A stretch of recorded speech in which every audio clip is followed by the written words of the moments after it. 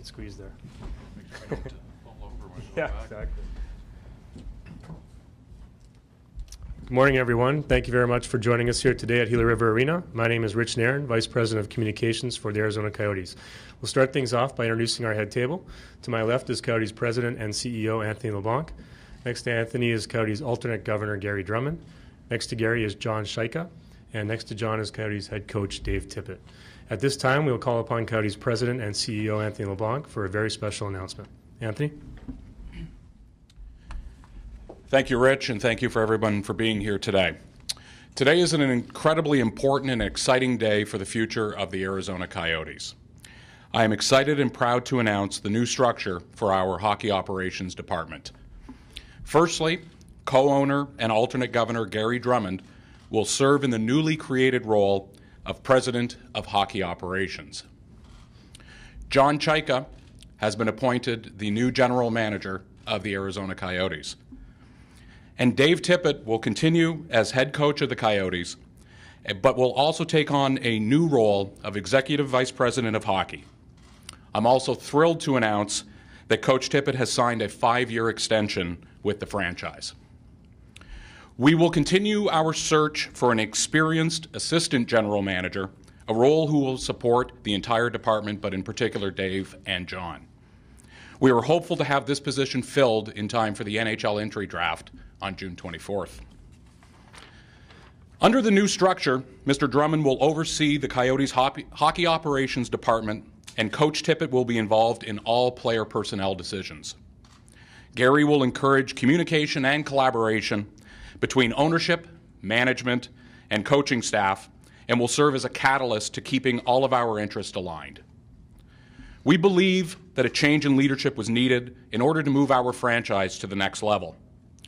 We plan to operate in a different manner and under a different overarching philosophy. As I said last month, this is about collaboration, communication, and the modernization of our entire processes. This structure, as I mentioned last month, will be very similar to what we have seen with our neighbors at the Arizona Cardinals, where the structure of ownership, management, and coaches work together collectively on all issues. Our head coach and our GM will work very closely on all player personnel decisions, and they will have the full support of Andy Barraway, Gary Drummond, myself, and the entire ownership group. With that, it is my pleasure to introduce my business partner and the new President of Hockey Operations, Gary Drummond.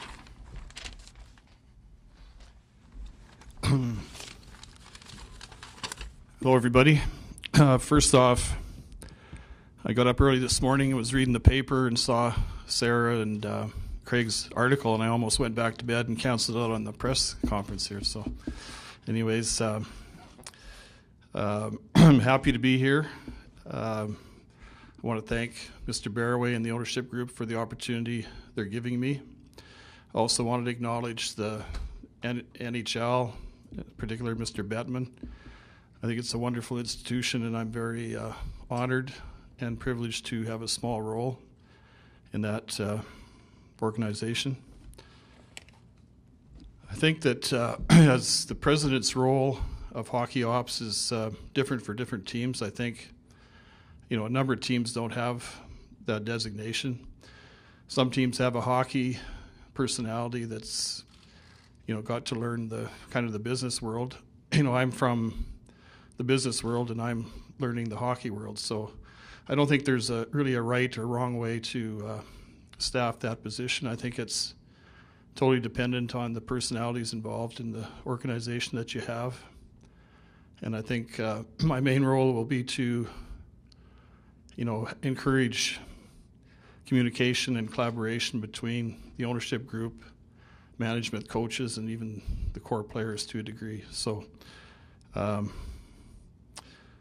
my expertise, I guess, obviously is not hockey per se. I think it's really recognizing talent, establishing relationships, and I've done that through my whole career, some 40 years. And as I was thinking this morning, they're really, in the business world, they're also kind of generational, players or superstars, whatever you want to call them. And in my years, I've come across 3 of these young men that I think qualified in my mind as being that. The first was my partner today, Mark Silver. I met him when he was 21, and we've been partners for 34 years and had a lot of fun and a lot of financial success, I guess, if that's a measure. The second one is Sean Dim. He came and worked for us when he was a teenager right out of high school, and we ended up sponsoring him through university and through Harvard Business School, and he's been with us for about 20 years. I think I'd like to say he's worked with us for 20 years, but I think we're basically working for him now. So yeah, and then the third is right here beside me, John Chayka. I really think, in my view, he's of that quality, and that's why he's being appointed as he is at such an early age. So I first met John, I think it was 3 years ago at the Memorial Cup in Saskatoon. And if you've been to Memorial Cups, there's lots of downtime. So I had several good visits with John, and I was tremendously impressed with his maturity, his vision, his desire to be part of a winning organization, his business astuteness. I just thought he was an amazing young man. And I really, didn't keep up with him to any extent until I think it was, February, March of 2015. We started chatting again about the possibility of him coming to work for the Coyotes. And I think that it really got legs in Buffalo. We were playing there at the end of the year, and I arranged a meeting with Don Maloney was not with the team that trip, so I arranged a meeting with Dave Tippett, and John came down from his Southern Ontario home, and I sat in on the meeting, and it was really went on for about 2 hours. I had very little to say, but I did a lot of listening, and it was just amazing the vision and the passion in all aspects of hockey. It was from recruiting to player development to sports science to analytics and how do you apply those analytics to you name it. It was a real eye-opener for me, and I realized how little I really knew about hockey at this level. So then we fast forward to John got hired, and here we are today, and I couldn't be more optimistic about the future of the organization. You'll hear a lot of the details from Coach Tippett and from John, and thanks for coming. And John, come on up here.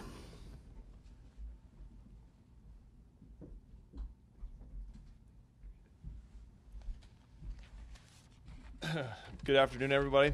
Thank you to everyone for being here today. I know it's short notice, so I appreciate everyone coming out. And this is an exciting day for me, an exciting opportunity, and one that I'm very grateful for and humbled. I believe it's important at times like these in life to take a chance to thank those people that have supported you along the way and helped you get here. And first off, much gratitude to the ownership group for believing in me, and supporting me, and hiring me for this position to get the job done here. I realize the high expectations of this group and have every intention on delivering on my part of the partnership, which is delivering a winning and sustainable winner that this ownership group deserves. I want to thank my parents, Terry and Marianne, my sisters, Laura and Megan, my fiance, Catherine, for supporting me throughout my career path. I wouldn't be here without them. Additionally, I'd like to thank Pat Brisson, whose intellectual curiosity, his vision for what I was doing certainly got me started down this career path in the first place, and I thank him for that. Lastly, I'm excited to partner with Dave Tippett on this venture and appreciate the experience and knowledge that he brings to the game and has shared with me. And I think people around the league that know Tip know we have a pretty special person here in Arizona and someone that's going to do good things here. He's committed to doing that. It's an exciting time to be a part of the Arizona Coyotes. The positives are endless with respect to the vision and direction of our ownership group, to the influx of young, talented players that are going to excite our fans for years to come. We're in the process of solidifying our hockey operations department to bring this team to the next level and build that sustainable team for the foreseeable future. We'll have challenges along the way as we continue to grow, but we will rely on our increased communication, collaboration, and innovation to overcome these issues and achieve our goals. We're going to be open to using any and all tools available to us to help us make better decisions at the end of the day. This includes traditional scouting, of course, statistical analysis, psychological profiling, sports science, and many others. We have an excellent staff in place currently. We look forward to building out a legally and off-ice hockey department. But the end goal is very clear. It's to create a winning environment and destination that players want to play in. And again, that starts with winning. This is about the players and creating a model that's player-centric. All excuses will be eliminated. We expect to be successful. We're going to pursue players that optimize the group and bring specific attributes to this team that will fit within TIP's blueprint for success and structure. We'll be disciplined, pragmatic, and exhaustive in our approach to improving this team and look forward to reaching our ultimate goal of winning a Stanley Cup. Thank you.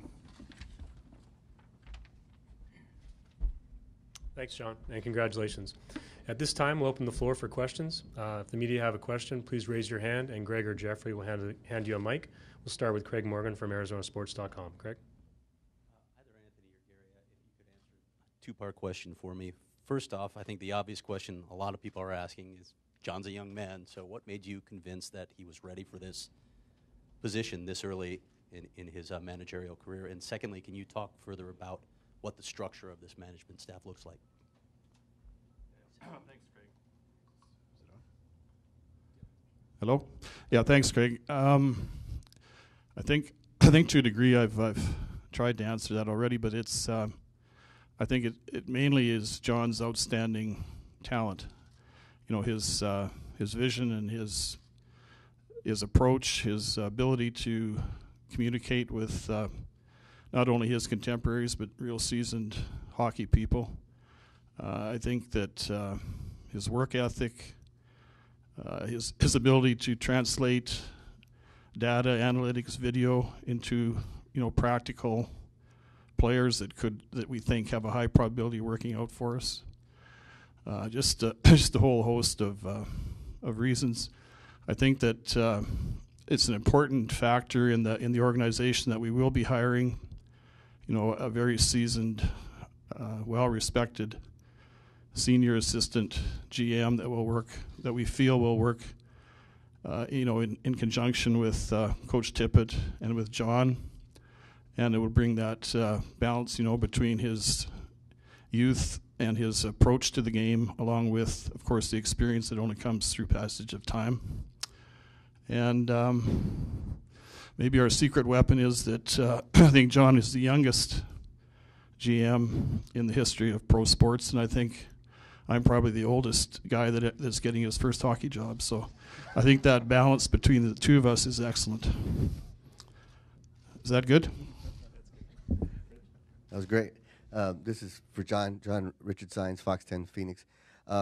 It's obvious you're going to have a support system along with you. You're not alone in this journey. How comforting is it, and how nice is it to have this support system as you take on this expanded role? Yeah, thanks for the question. Certainly it's comforting, and that's the model that we've used. But again, I think maybe it's being overplayed to a degree of you look at across the league. I mean, management teams and hockey ops departments are expanding rapidly. This isn't a unique approach in terms of having a more flat hierarchy in terms of, again, we talk about communication, collaboration. At the end of the day, the buck stops with me in terms of player personnel decisions, and obviously Tip's input on that as well, and vision. But certainly, I'm not someone that's going to be authoritarian in my views. I'm going to be very open and willing to share those ideas and listen. And at the end of the day, the key for me is the best idea wins. And so we're all about winning up here. and that's the end goal. And so whether that comes from our most junior staff or whether that comes from our coaching staff or medical staff, I mean, when you talk about those different departments, they're not segmented, right? It's one whole, and that's the approach that we're taking. John, Bruce Cooper, NBC Phoenix. Kind of curious, when you hear that phrase, youngest player in the history of professional sports, is it mind-boggling, overwhelming? What's your emotion relative to that? Yeah, at the end of the day, it's certainly, like I said, exciting. It's humbling. It's something you feel certainly grateful for. But I think the real message is it's about the group always, and it's about that group getting to the end goal of winning Stanley Cup, and that's what goes through my mind more so is how can we build up the best possible infrastructure, surround ourselves with hire the best possible talent to help us get to that end goal. And so again, I'm a piece of that. I might be an important piece or a bigger piece, but everyone to win, we all know it takes, again, even the most junior person to be of exceptional talent to get to that where we're trying to go to. Sarah McClellan, AZ Central Sports. Anthony, could you give us some insight into what this interview and search was like these last 3 weeks? How many candidates did you interview, if you could shed some light, and how did John emerge as the front runner, or his process? What was that like? Thanks, Sarah. I'll probably turn it over to Gary. He would have more insight. We've talked with numerous people, but I think it's fair to say that we didn't want to go into a process with our minds made up. We went into it with a very open mindset of how this could look. But I think it's fair to say, at least from both Gary and my perspective, that John was definitely a leading candidate from the beginning. But with that, I'll turn it over to Gary. He probably has better insight. Yeah, I think that we had 10 to 12 candidates. I think at the start, we were quite open-minded to whether we were hiring a GM or whether we were hiring an experienced assistant GM. So we were always kind of looking at what the end result would be, what kind of a management team would we end up with. We had extensive interviews with one candidate and couldn't come to terms. We have kind of a short list of 3 for this seasoned assistant GM's job, I guess. And as somebody mentioned, with the playoffs still on, it's difficult in all 3 of these circumstances. So I think it was really, working backward from wanting to have a real balanced, professional management team that all had the same vision. And I wanted to point out, too, that when we say communicating and collaborating and all those kind of almost cliches, the thing is that doesn't mean that the management team won't disagree, because we all have the same vision, but we all have independent thoughts. And I think the key is really, are we all open-minded to actually listening? And then once we resolve what our position is, then we move forward. We don't look backward for any excuses. We don't look for blame if it doesn't work out, and we don't look to cherry pick the success if it does. So I think that's what we're trying to accomplish, and I think that Coach Tippett and John really fit well with that, and we really are going to take our time and get the right person to complete that top team.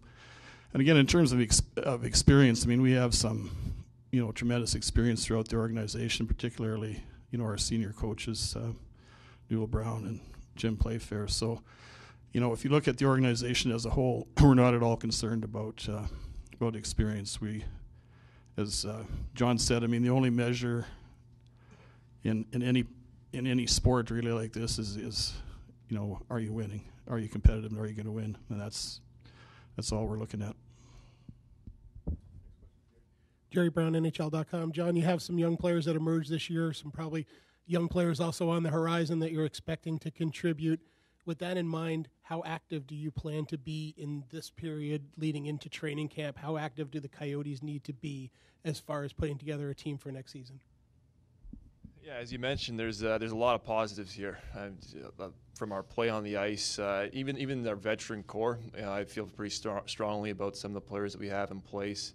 obviously led by Shane Doan and a generational defenseman like Oliver Ekman-Larsson. But again, the prospects or the younger players that came in, and Anthony Duclair and Max Domi, who get a lot of the highlights, but also Jordan Martinook and Tobias Reeder, and then you're getting into Connor Murphy, and I'm sure I'm going to miss some even. I mean, that's the future of our team, and that's exciting time. So I think what you were alluding more to was our prospects, and certainly we were rated the #1 prospect system by Hockey News, and I think that was probably well deserving. I think our amateur scouting staff's done an exceptional job of collecting some great young players and prospects that we hope to convert to players. And so I think as we work through things here, at the end of the day, we need to get better. I mean, we're picking 7th overall. I think it's that's just the reality of it. Like I said, there's a lot of positives, but the reality is that we are picking 7 for a reason, and that's not good enough. So we're going to be aggressive. We're going to be active to pursue as many opportunities as we can to improve our group, improve our team, and put the best group on the ice moving forward. Of course, we're not going to sacrifice the long term in terms of just short term moves like that. But we'll have some options. We'll have some. I think it's an interesting time in the league.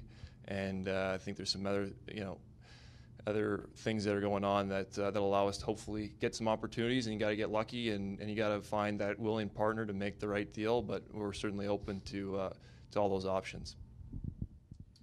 Hey, Dave, I want to get your thoughts on working with John, your added responsibilities, and the contract extension. Well, first of all, it's everything that has been said here today. Just the vision that from ownership to John to our new management team moving forward were huge factors in the decision to sign a new contract and just to see the excitement within the organization and where it's going. It's an honor to be a part of that. I feel like I bring some coaching experience, some experience of being in the league between a player in minor league management and in the NHL. So I'm very excited to work with everybody in the group. So when I sat back after the season, especially after the season before, it was a struggle. This year we made some good strides, but still a long way to go. But there's a lot of positives in this organization right now, and I feel a bunch more coming. So all those encompassed, I sat back and said, this is a great opportunity. It would be great to be part of a management team like this, and led to some contract discussions, and led to a group that I feel like will work very well together and work hard to put a real contending team on the ice. So it's just the pieces fell into place, and I'm excited about the future of the organization. Great. John, you've alluded to this already, but what insights can you provide into what player evaluation looks like now with this new structure and with your background, without, of course, giving away state secrets? Yeah, I think honestly, I think this year we started that evolution of it's more about just taking a different way of looking at players at times, and maybe taking a contrarian view and looking at instances and maybe we're missing something. But at the end of the day, again, I think we had a good staff in place. We had a good process in place, and I've come in and supplemented that and augmented it. And we're going to be, like I said, there's a lot of tools out there available for people that want to be open-minded and want to be progressive, and that's certainly kind of pillars of our approach here. And so, I think top to bottom, whether it's coaching, whether it's trades, whether it's free agents, whether it's the draft, I think we all have to pursue opportunities to make better decisions and to try and find competitive advantages. And that's more what we're about, is finding any edge or finding a unique way that fits our system, our organization, and helps us win. So, I don't think there's going to be this huge overturn, or there's not going to be something that's groundbreaking in the sense of publicly, but we're going to continue to tweak our system internally and do what we can to make better decisions. Sarah?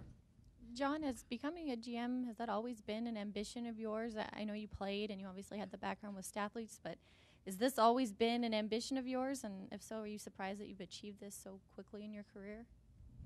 Yeah, I think it'd be kind kind of silly to suggest that it was a goal at this age to be a general manager. I think, a lot of times this kind of states opportunity, it's luck, it's timing. But I do think, from a young age, just a passion, kind of growing up in the backyard on a rink, playing hockey and loving it.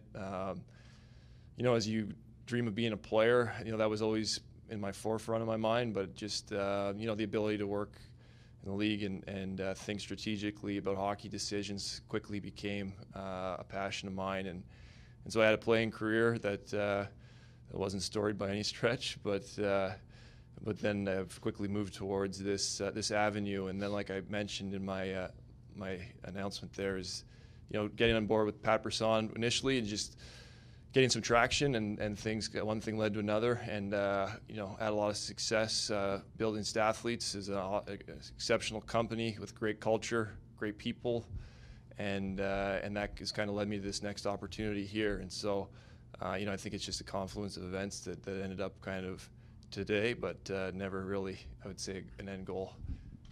Greg?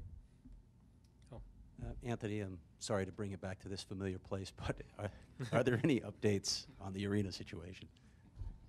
Well, at least over the past couple of months, I've hit one of the timeline expectations that we outlined in regards to the hiring of a new GM. There's been significant progress in the past couple of weeks, and I'd be remiss not to say that I've been very impressed with, in particular, the leadership of Mayor Greg Stanton of the City of Phoenix.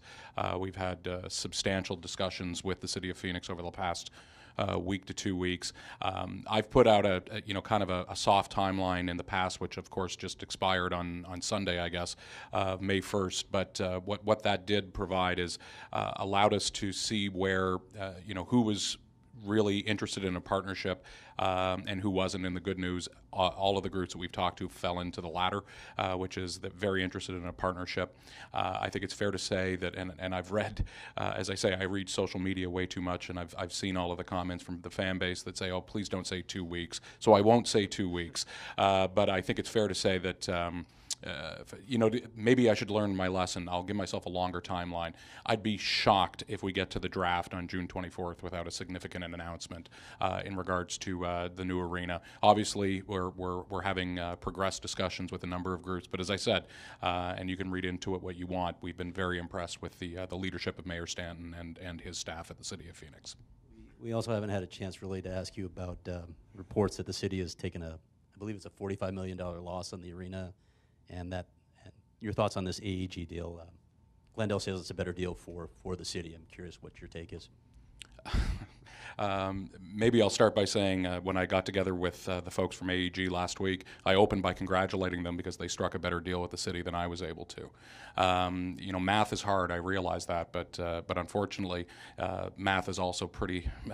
It's a fairly easy thing to just do the math, and you'll see that, unfortunately for the taxpayers of the city of Glendale, they have a deal now that they're about to enter into. And by the way, I speak very highly of AEG. They're a tremendous organization. They're obviously partners in the National Hockey League through their ownership of the Kings.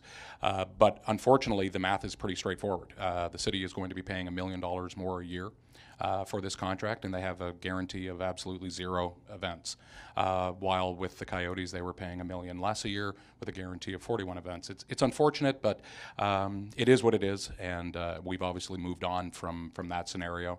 But in regards to your question about the $45 million in losses, I mean, that was just utterly ridiculous. A so-called newspaper putting out comments that were not backed up by any fact. My favorite was the fact that they indicated that the Coyotes currently receive all of the sales tax that the city of Glendale generates, which is just complete fabrication. But it's interesting because one of the biggest problems the city of Glendale has had is they never include the proceeds they receive from sales taxes in those calculations. So that $45 million didn't include any proceeds from the last 5 years of sales tax generation, which, by the way, if you're a city government, that's one of your key economic drivers. It would be no different than me reporting revenues and not reporting ticket sales.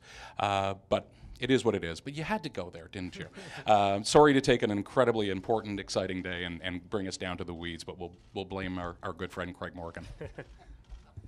All right, let me try and take this back to John's hiring then. I think another question that a lot of people are wondering, now that a general manager is in place, there's a pretty important piece of the puzzle who's going to be a free agent very soon, Captain Shane Doan. Wondering what that process looks like right now, what you can tell us. Yeah, what I can tell you is I think we could do a whole press conference on Shane Doan here if we really wanted to, just in terms of how special he is for our organization, what he's meant, and really outstanding person and outstanding player. And so for me, first order of business is I actually have a lunch set up with Shane. And again, he's in the process of just finished playing and feeling where his body's at and talking to his family. And I think the sense is pretty positive overall, but certainly I want to talk to him and see where he's at. But, again, we'd be excited to have him back and just, the impact he can have on our group and the impact he has on the ice is exceptional. And, it's got to be something that makes sense for him and makes sense for us. And we'd be excited to have him. You want to tell us the date and the venue for that? No. Next question. Anyone else? Sorry, Mike to your right. Yeah, Dave Lemay with Fox Sports Arizona. Dave, I assume you wouldn't have taken this opportunity if you didn't feel comfortable working with John. Can you kind of comment on the past year working with him and what you've learned about him and what impresses you in terms of that relationship? Well, there's two things that I've been very impressed with, and John gets painted, because of his age and because of the company he started, he gets painted with a very analytical brush. But what people are going to find out about John as he becomes better known is he's a very smart guy, a very intelligent guy, but that intelligence leads him to make sure that he has a balance where there's an analytical approach, but there's a common sense approach. And just his communication, the way he goes about carrying himself, his relationships, all those things, as you get to know him, you're going to find out are top notch. And just as Gary alluded to, there's, we all get to meet a lot of people in the world, but there's some that you walk away and just strike you as just, hey, that guy is special. And I think Gary saw that in John, and over the last year, I've seen those things in John that really said this guy is going to be a difference maker, and he's when we have a team, a difference maker on your team, that makes everybody better. So that's my feeling on John. I think he's going to be excellent. Next question. Any more questions? Last chance. Okay, this concludes the formal portion of our press conference. We're going to do a quick photo op, and then all of our head table will be available for one-on-ones to my left. Thank you very much.